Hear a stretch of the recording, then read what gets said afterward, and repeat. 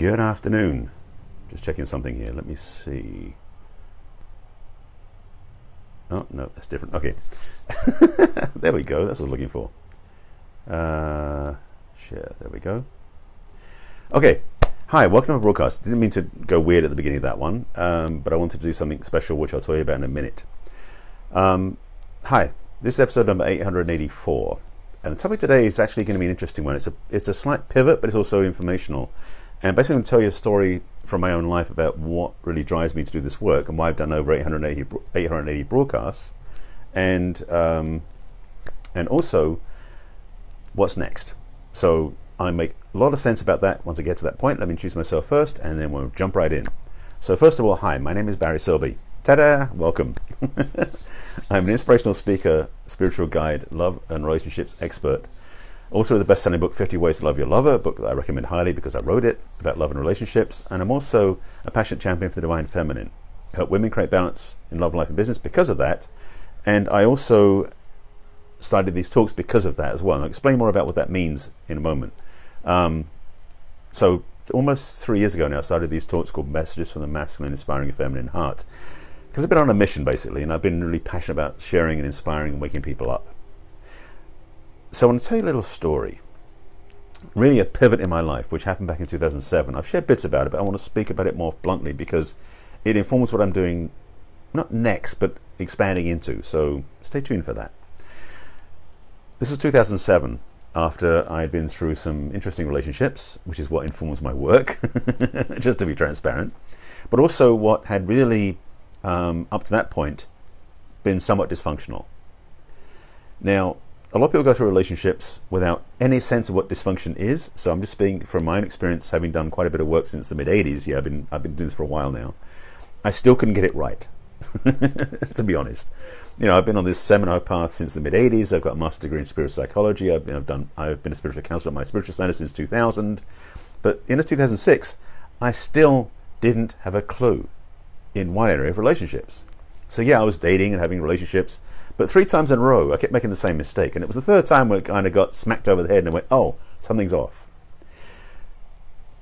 To skip past some of the details, because that part's not so critical in this moment, I found myself in a retreat, a 3-day retreat, which delved into, to expand it into, and started talking about not just the masculine and feminine polarity of relationships, but also the masks and the shells that we wear individually to flip the script, so to speak, to actually alternate from what our true calling is, to put on a certain persona to fit into the world. If you see my broadcasts recently, especially for the last several months, I've talked a lot about how the business world was created by men for men, and women have been trying to fit in ever since. As part of what women have done is put on this shell, this mask of being like men, not physically necessarily, but energetically, to better succeed in the business world. So in this retreat, it was a pivot point on so many levels for me. One of those things was to understand exactly how out of line I was, because I was not aligned, to be honest. I didn't even understand that masculine and macho were 2 different things. I thought that being like a real man was to be a bully or a bossy or pushy or ego-driven. I had no idea that a masculine man, which is what I would now call a real man, or that's a really weird term, is a man that really owns his heart more than anything else. And I'd been owning my heart, so to speak, but I was doing it from a very feminine place. I didn't know at the time I was doing that, but I was so out of alignment that I didn't really understand I didn't have a clue, basically, what the right way was. So anyway, so I'm in this retreat, and I'll give you the detail. I'll tell you what I'll just tell you. I was like, save it to the end. Like, don't want to save it to the end. So I was at a retreat. Hi, Nancy, nice to see you. Thanks for being at my broadcast. I did a retreat with this company, this training called Warrior Sage out of Vancouver. Satya and Suzanne Raja, husband and wife, taught it. So many epiphanies, so many understandings. It was an incredible training. But what I was aware of through that weekend event, and I did the weekend 4 or 5 times and staffed it a bunch of times, then went into the deeper work that one of their teachers taught, which is David Data. But in the experience of the weekend, the men and women would sit on separate sides of the room, which reminded me of my Jewish upbringing, to be honest. Whole different vibe, though. So yes, even though the men and women sat separately, it wasn't a religious experience, although it was kind of an epiphany. Didn't think of that before, yeah. Okay, men and women sitting separately in the room, and we do sharing and dialogue and practices and processes, and then we do breakouts every session where the men would go to one room, women go to the other room. And over the weekend, we do practices that would deepen the men in their masculine and the women in their feminine. And there were a couple of people who were in the other rooms, meaning there were some men who were getting more feminine because that was their natural calling. This is true, this happens, and it's part of the population. And also women who wanted to be more masculine. Now, in these cases, the people who switched rooms were actually gay, but that's not necessarily a requirement. There are actually straight feminine men and straight masculine women. That's actually natural for some. But the majority of us, men masculine, women feminine. That's just the way it works out. So anyway, so we come back from the breakout sessions every session, and or after every break or every time, and it was like we were deepening because we were being separated and put together, etc., for the weekend. On the last session on Sunday afternoon, when we came back together for the last time, they had us stand basically, if I remember correctly, standing separate from men and women. Hi, Sandy. Nice to see you, broadcast. Self-confidence that is easy and humble is always the most attractive in either sex, I feel. You know what? I think I agree with you. Yeah, there's something about self-confidence that is so attractive because it is authentic, when it is humble and easy. So, yeah, I like what you said. I like that. Thank you for that, Sandy. I appreciate that. So, you're all saying hi to each other. By the way, this is a Facebook Live in case you're wondering if you're watching it somewhere else, because I do post these in other places. So men and women come together at the end of the day, on the last day, on the Sunday. That's Hawaii? Well, that's high. I'm not sure what you're saying there. Okay. So anyway, men and women stand separate sides of the room, facing each other. It's the end of the weekend. We've been together since Friday afternoon, and I was absolutely... I love the emojis, thank you. I'm watching from my side, amongst the men, the row of women in front of me. And it was like a switch had been flipped inside of me. Yes, indeed, Hawaiian, yes. Sorry, responding to comments in case you're not seeing those. For the first time in my life, I witnessed, experienced, took into my heart, and was in worship of the divine feminine. Simple as that. I was watching this room of women, and it wasn't any one woman, it was the whole group of women. It was the energy that all of them presented that was incredible feminine depth. Now, I may have experienced it once or twice. You're not seeing other comments? I don't know why. I'm seeing you, Nancy and Sandy, interacting. Or at least I'm seeing both your comments. That's the only comments I'm seeing, just in case you're wondering. So let me... Send it wherever you are. I'm not sure why you're doing that. You should be seeing both. Again, okay, let me do a sidebar for a second. Facebook is always a beta test. Just be aware of that. It's never production, so just be aware. Facebook's always tweaking, changing, going wrong. I've already reported some bugs to them about Facebook Live. We'll see if they respond. So standing across from the women, I'm going to stay true to my story. I witnessed this feminine energy like I'd never experienced before. And internally, I don't think I did it physically, looking back to 2007, but I was feeling like I fell to my knees in worship. I really was in awe, in respect and humility for the feminine energy that I never witnessed that way before. I've known women over the years, many, many years, but I had never spent any time in that arena of women in their feminine. I've been around lots of women before, but let's be honest about this. Both as men haven't owned their masculine, a lot of women haven't owned their feminine, just to be clear, and not offending anybody, at least not intending to, but there's a difference. So at the end of the weekend, I was in absolute awe. We had a practice we did with a, I'm not going to go into details because it's confidential, but we did a practice where we bonded with that energy. And I was so committed from that point forward that it changed my life. And so I basically haven't dated since then. Yes, I've been single since 2007 because one of the lessons I learned, and some people say, how can you be a relationship coach? You've been single for 12 years. Because what I got clear about is my work is in teaching this. And actually more than that, it's been helping women own their feminine through my own background teachings for the last 30 years. But also I became clear that as a masculine man, which I own, honor, and appreciate in myself, and do my best to live every moment, my work is to serve the planet. My work is to serve the feminine, to actually help women own their feminine gifts, their feminine magnificence, and to live in healthy relationships. That's been my work for the last 12 years. Oh, okay, Nancy, I didn't know you've been almost as long as I have. We could compare notes on some level. Maybe not. Not that, yeah, okay. So what's been coming up, though, and I'll speak to something else. So these Facebook Lives, I remember there's three things I want to talk about. So my story, what inspired this in the first place. So again, 3 years ago almost, actually next month will be 3 years, I started doing Facebook Lives. And it started, if you know, 3 years ago, December 2016, was a month after the election. Yes, that was a pivot point for me. I'd been given guidance by one of my mentors and coaches that he suggested that I want to step into some new message. So the numbskulls dusted in between. You may have had more of a bumpy road than I did in those years. We will talk, Nancy, at some point. I love this. And stay tuned, because I'm going to mention about the group I just started about 2 hours ago that you want to check out. And that's the third piece I'll talk about in a moment. So, second piece. After the election in 2016, it became clear that just talking about relationships wasn't enough, and not coaching about that. And my mentor had been nudging me, saying it's time to step up and speak. But he said, don't do this like pre-recorded videos or as a podcast, something like that. Do it live and raw and real using Facebook Live. That's what started this whole thing for me back in 2016. I didn't have anything organized. I wasn't planning this. So basically, it was probably, actually maybe in November even.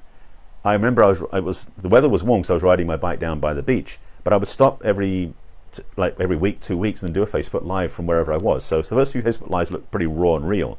I've got to find the links. I'll put them below, because it was looking back and going, come a long way in 3 years. So I would basically speak about what I felt was where women weren't hearing this. Now, I was in a mindset where somehow women had been denied permission because of the election, which wasn't true, but I felt a lot of women were shutting down energetically because of what happened in 2016 in November. So I was speaking up and saying, like, it's time to remember your truth. I wanted to give permission. I called it permission granted, which was a mistake, because I realized people thought I was giving them permission. It's like, no, give yourself permission was kind of my MO. That was my intention. Anyway, that started these talks 2016 December. So I've been going now for 3 years almost. 884 broadcasts. I don't have an end in sight. This is continuing going on because I feel like this is part of my work. Because as I said, I've not dated since 2007 because I was clear that my work, you want to shut down your Facebook page after that. I imagine you've been getting a lot of attention. Yes. That's one of the challenges of being in this work, Nancy, for ladies especially, is that, especially when you're an attractive woman, you will draw to it a lot of challenge, but also you're also going to get a lot of attention you don't want. That's one thing. Oh, you're talking about politics too. I saw something else in there. So 3 years been doing the Facebook Lives. I don't know where it's going yet, but something just started because thanks to a conversation with a friend of mine today, Katie, giving you a shout out. I'll post you a link. I didn't tag you yet. I'll tag you afterwards. Which inspired what I started today. So today I launched, yes, politics after the election was incredible. Yes, it's been definitely a lot of negativity and losing a lot of friends over the last 3 years, unfortunately. So yeah, I understand how you feel with that. So getting back to my point I want to make to finish this off. I'm actually doing a broadcast here and in my new group that I just launched, which is called The Dance of Polarity. So what I just started today is a group called The Dance of Polarity. In fact, you go to facebook.com/dance of polarity, or one word, you can join the group. It just started today, so there's like 2 people in it. It's going to become a place where I'm going to share out more content, a lot of time to, you're trying to throw me off. Thank you, Nancy, but I've done this enough times now. You have inspired me so many times, Nancy, so I'm just going to say thank you for that. Even trying to throw me off because you keep reminding me to stay true to myself. So I appreciate you doing that. That's what I love about you, because you do that for yourself. So my group I just launched is called The Dance of Polarity. It's I actually grabbed the title Dance of Polarity as the name of the group in Facebook, so you can go to facebook.com/dance of polarity, or groups. It's facebook.com/groups/dance of polarity. The link will be in the comments. You can join it and check out more information. I'm going to post a lot more stuff there. I'm probably going to do less on my personal page or I may do it both places. I'm not sure yet which. But I'm going to step up and speak up more there, and it's going to be a closed group, meaning it's public. But I'm going to see how I can make the post private because I want to make sure we keep it confidential. But I also want to teach more direct stuff there, more than I've been doing in my personal page, because I want to make it real and raw and alive there. So I'm inviting you to join my public group, where we can talk and we can have conversations. I'll be offering some free stuff there. I may even offer some paid stuff there, just to be transparent. But I want to start a conversation outside of my personal page where we can have a dialogue, because I've had some interesting posts recently from friends of mine.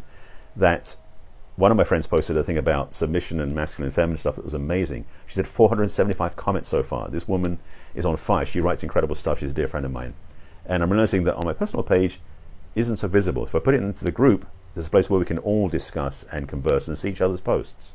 So the group's alive, it's ready, you can join it now, and we can start talking. There's a point to this I want to make that's going to summarize this. I can feel it coming in.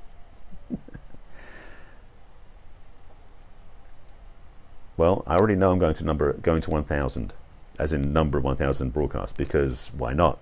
It's like, that's the one. Oh, that's a sidebar, by the way. Masculine men need goals. This is a sidebar. Someone's saying here. Ladies, if you're seeing men in relationship, if you've got men in your life, brothers, partners, whatever it is, make sure they know what they're up to, what they're focusing on, the next step, whatever that next step is. If it's just a three-minute thing or a 3-mile thing, keep them focused, because that helps them stay in their masculine. It's one of my messages too. So this is where I'm going toward 1,000. So I started the new group because I want to create a new space and have some results for people in that group. So in summary, now you know why I do what I do. Now you know why I keep doing it, and you know where I'm going. How's that working for you? So if you do want some help, I'll put some links in the comments as always. My book I already mentioned. I'll put a link to the group so you can join it, and also I'll put a link to have a chat with me if you want to get some more help. This is going to shift a little bit because my work's going to be speaking to women and to men is my intention. Well, that's the direction I'm being pushed in, nudged and cajoled into, and this will help you, I hope. So I hope this made some sense to you. I'm heading out shortly, so I did the broadcast early today because I'm going to go out to I'm going to a game night with some game night with some friends. Just didn't come out right there. So I want to make sure I get my broadcast done earlier than usual. So normally it's 5 p.m. Pacific time, by the way. If you haven't seen my broadcast before, I do this at 5 p.m. Pacific time every day on my personal page, unless a change of plans happens, which is why it's 4 p.m. today. If you haven't seen me before, you can join me live every day on my personal page, which is Barry Selby. You can also join me in the group, which I'll put the link in below, which is the Dance of Polarity, so you can watch it there, because I'm going to put them in there as well. You can also watch them on my business page, which is barryselby.author. You can find the replays and the archives there, although Facebook doesn't keep them all there. So you can like my page and check them out there. Alternatively, you can catch all of my replays, because I do keep them collectively in one place, on my YouTube channel. So if you go to youtube.com/user/Barry Selby, you can subscribe to my channel and you can watch all the replays there. Yeah, I'll send you the link. If you haven't already found it, then I'll send you the link. Already got a couple of our mutual friends in there, one of which inspired me to do it. So that's, oh yes, on the YouTube channel, Messages from the Masculines, the playlist, you can watch them all there and check them all out. My talks are there to help you, to inspire you, to help you move forward. The links that I add at the back end are for you to check out more detail what I'm offering, to get some things I present, and also to get some help.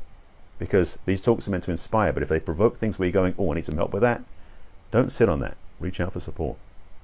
Links will be in the comments. Replays will be showing up shortly. And with that, I thank you for watching. Join my group. Let's have some fun. With that, I thank you for watching, and I'll see you again tomorrow, same time. Well, 5 p.m. tomorrow, same time as normal, not today, and same channel. And I'll see you again soon. Take care of yourself. Have a great weekend, and I'll talk to you tomorrow.